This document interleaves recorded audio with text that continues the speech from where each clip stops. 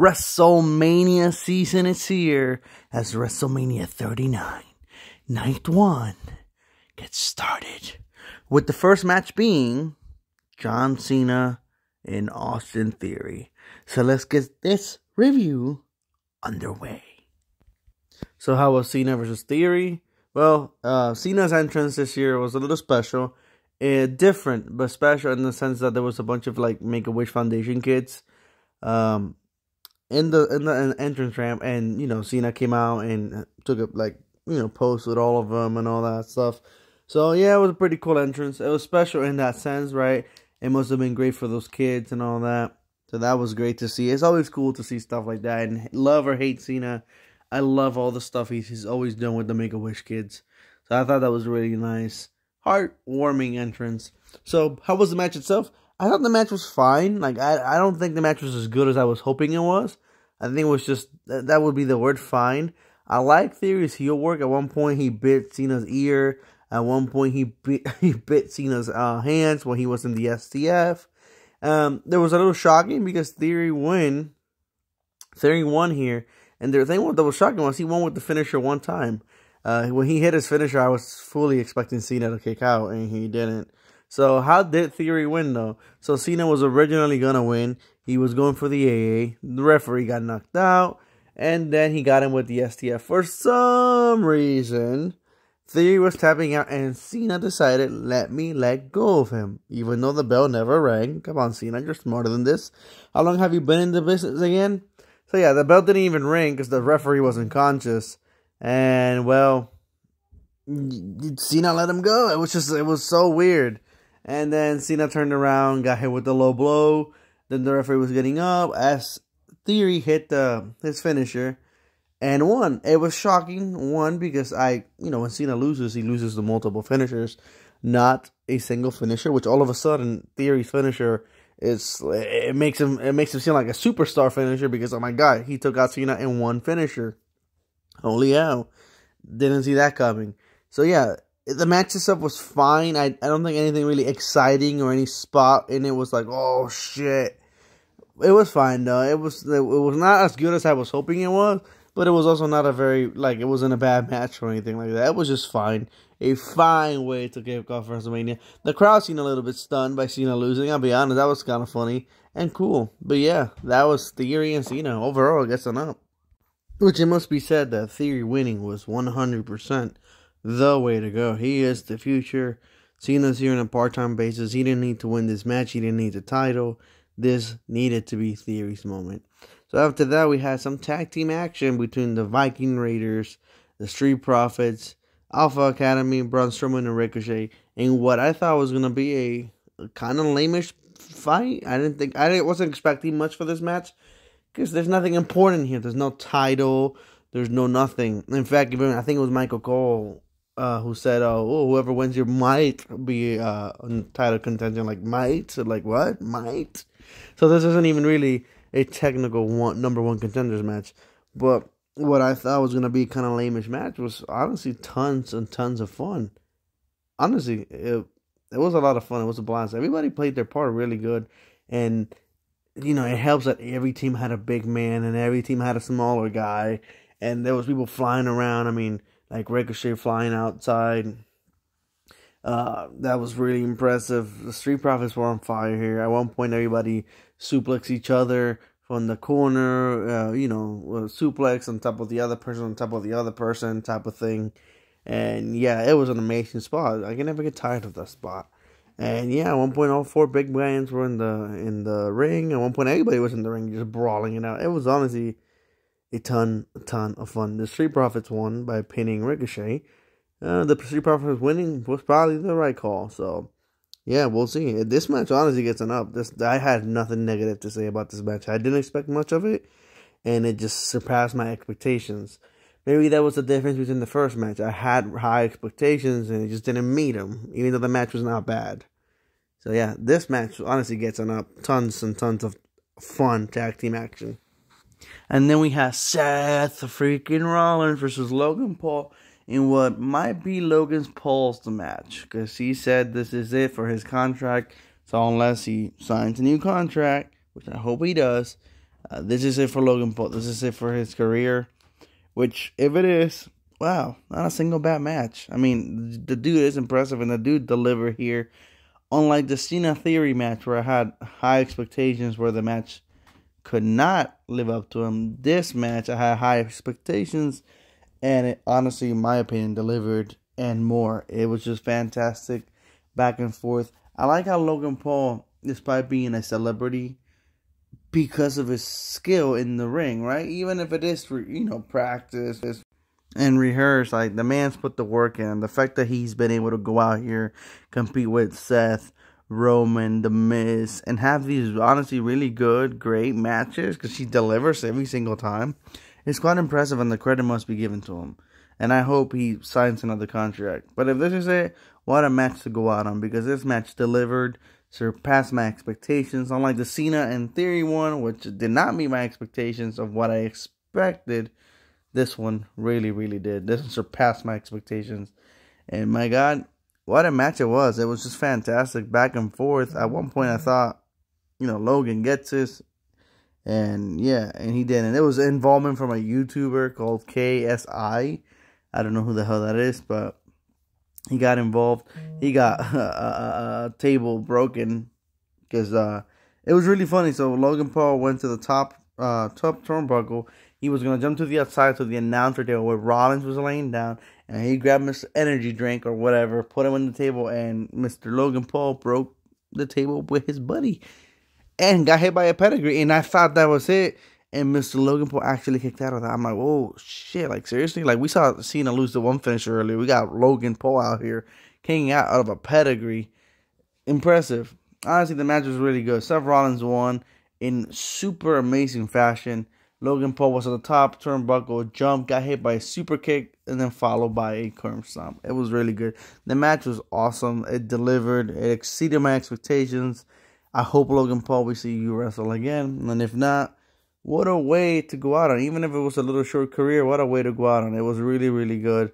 I can't hopefully wait to see more of Mr. Logan here. And yeah, Seth needed this WrestleMania win. He really needed this win. Whether this was it for Logan or not, he needed a Mania win. He's needed a win, period. Because the man, I don't know, looks like he just can't win a match, even though he delivers constantly. So yeah, Logan Paul, Seth Rollins, Heavy Metal Horns for Awesome. The match was fantastic. The match was fast-paced, back and forth, action all over the place, a nice table spot. Yeah, man, really go check this match out.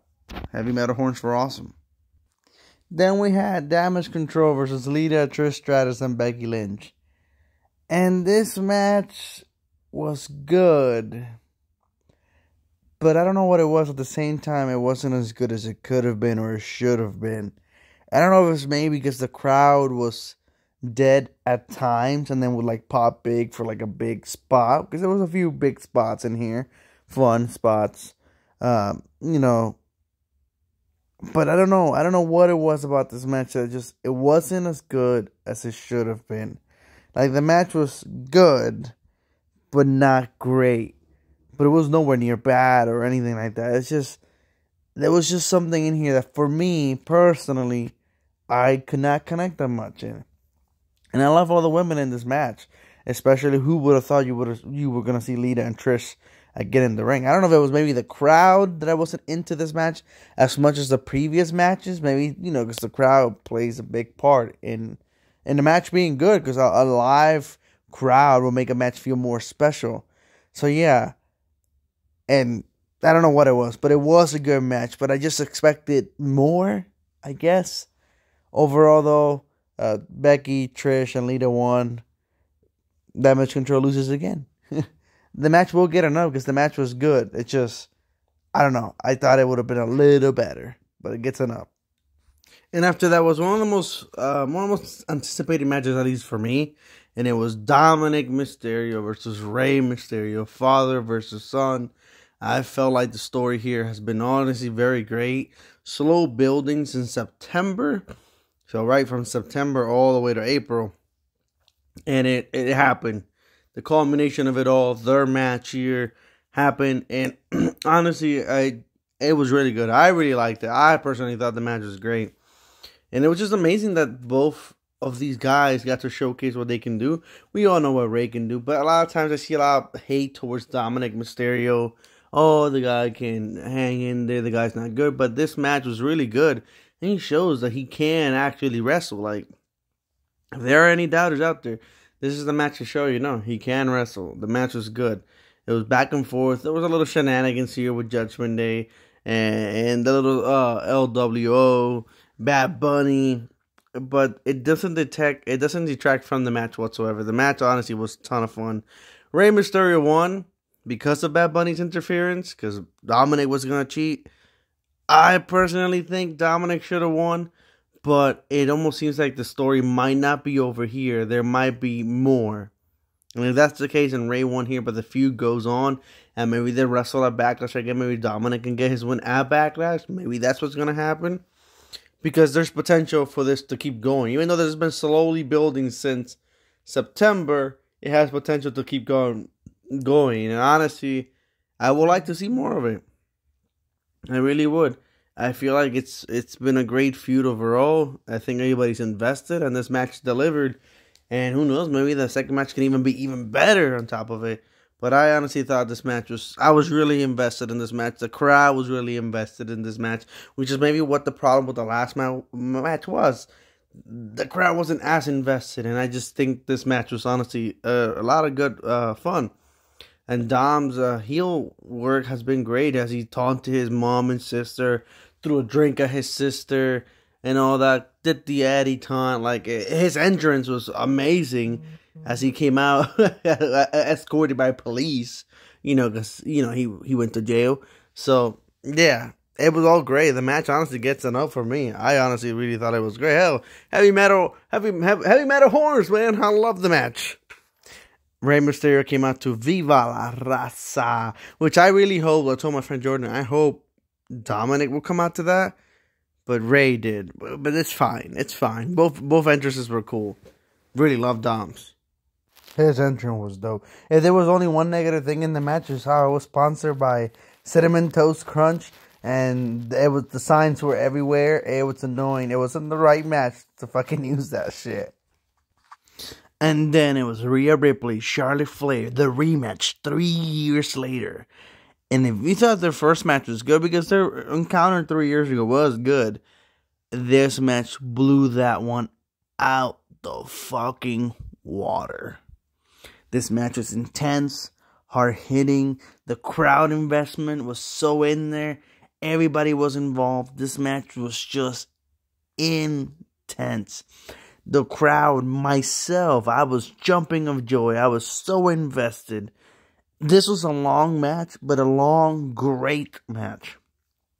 I honestly did not know who was going to win. Would Charlotte win a second time? Would Rhea finally take it? Well, Rhea won with a riptide from the top turnbuckle. How hard-hitting, how intense was that? There was a few occasions I'm like, oh no, Rhea, you're going to lose again. But no, it was not to be. Rhea did it, and the crowd went nuts. This match, if it comes to one-on-one action for this night, this is the match you watch. This is the match you see. I expected this match to be good, and it over-delivered in what I expected. I did not expect it to be this amazing. I expected it to be good, not great, and great, but not this just excellent, because this was just excellent. The match was just hardcore, which is funny because there was nothing hardcore in terms of, like, weapons. But the match was just, they were hitting each other and it was hurting me. Seriously, if there is a match, a one-on-one match to watch from this pay-per-view, this is the one.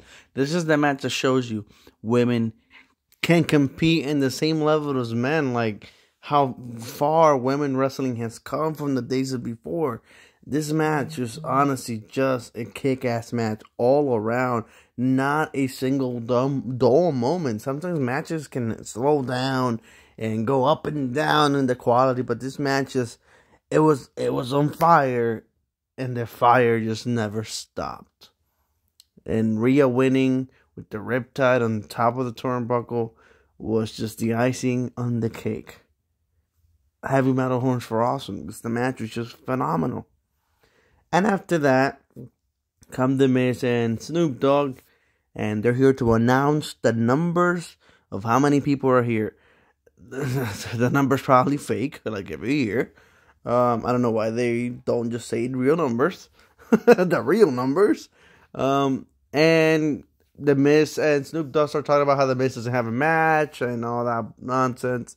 Miz claims he said on a tweet, Instagram, of letting out a challenge and nobody respond. Out comes Pat McAfee as a surprise guest here at the Royal Rumble. Forgive me, WrestleMania 39. And then he comes in and he says, well, we didn't see this tweet. I didn't see this. I live on social media, but I accept. And then the match happens. And this match was essentially Miz getting dropped out to Pat McAfee. I don't think Miz had any offense in this match. He just got dropped out the entire time. Just sold everything. We had shenanigans from a fellow football player whose name I don't know because I don't watch football. The 49ers. And yeah, and shenanigans. It was just really more comedy and funny stuff. Like, the match was not any like masterpiece or anything like that. Like, not even close. It was, in quality, would probably be the weakest match of the whole night. But it was just really just a funny match to see. It was entertaining in that aspect. I was laughing. And Pat McAfee wins with nonsense. So yeah, that was that. Pat McAfee versus The Miz. A match nobody knew was going to happen. That just, I guess it gets an up. I mean, or just in the middle. It doesn't get an up or a down. It's just in the middle for me because it was a whatever thing. So it's in the middle. And then it was the main event. The Usos, defending the undisputed tag team titles against Kevin Owens and Sami Zayn. To be honest with all of you, in my opinion, Sami Zayn should have dethroned Roman Reigns, have become undisputed Universal Champion.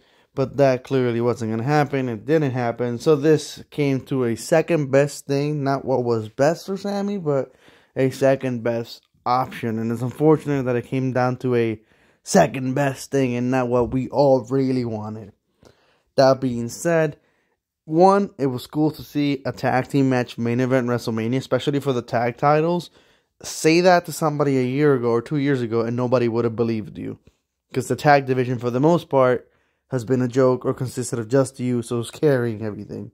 So the fact that we had a tag team title match, main event, A-Mania, speaks volume of how far this tag division's come. So, what of the match itself? Well, after a boring and slow start that even the crowd was semi-dead, and I was a little stunned myself after that. I thought, what's going on with the crowd? I don't know if the crowd was maybe exhausted from Rhea and Charlotte, that, you know, which happened 2 matches prior, not, you know, counting the Pat McAfee one. Maybe that's what led to the beginning match being kind of dead with the fans.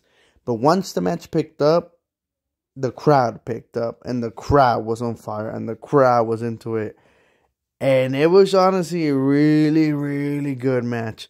Once you get past the first few minutes, and even I was like, okay, come on, I was expecting a little bit more. It was a slow starter, but once it gets going, the match just never let up. The match didn't disappoint. The match kicked all kinds of ass. The story, the emotions, the feelings of everything in the storyline that's led to this point. Everything kicked here full circle with the Bloodline and Sami and Kevin Owens. The match itself was fantastic. Kevin Owens got thrown through an announcer table, super kicks all over the place. It was crazy. At one point, there were 2 occasions where I really thought, oh my God, the Usos are retaining. They're really doing this to us here. They you know, it should have been obvious that Kevin and Sami were winning considering they're closing the night. I feel like if the Usos were going to retain, they wouldn't have closed the night because then it would have just sent everybody home angry. So I think that kind of made it obvious in a way that the Usos were losing. That being said, the match still delivered. The match was still fun. Stunners, haluva kicks, which was amazing because Sami Zayn won by delivering 3 haluva kicks on Jey Uso. 3. 1, 2, 3, and killed him. Jimmy was out with a stunner. So, yeah, honestly, you really should go watch this match. This was a fantastic match. This was honestly a really, really good first night for WrestleMania. 39. Really, the only matches that were like, and it was really not a bad match in any way, in any part of the card. Sure, there was some week, and there's like last place for sure would be Pat McAfee and The Miz, and even the Becky one. In my opinion, this is all my opinion. That one was not as good as it could have been. The Cena and Theory one was not as good as it could have been, but the Rhea Ripley match could have also been the main event here. Because of how that to me was a 5-star match, Rhea and Charlotte. So like that was an amazing match. This was an amazing match. Ray and Dominic was an amazing match. I love the part where Ray whooped Dominic with the belt. It's funny, comedy, and great. So really, the pay-per-view, even the random 4-team tag team match, which didn't feel that important, ended up being a lot of fun. So yeah, it's safe to say that Saturday, April 1st, this is not an April Fool's joke, was a great night to be a wrestling fan. So hopefully night 2 will be just as good. I'm sure we're all going to dread Brock versus Omos. That being said, though, this was a really, really overall good night. A really good WrestleMania. So let's see what tomorrow brings. This has been my review. Oh, by the way, the Usos match gets a Heavy Metal Horns were awesome. Because it was awesome. Like I said, after the slow start, once the match got going, the match never stopped. Once Kevin Owens got tagged in at first, the match just lit up. And the crowd then got into it. And the crowd was on fire. So yeah, I guess Heavy Metal Horns were awesome. Amazing. So this has been the one, the only, Brian Redgrave, with my review of WrestleMania 39. Can you believe it? 39 WrestleManias. 39, night 1.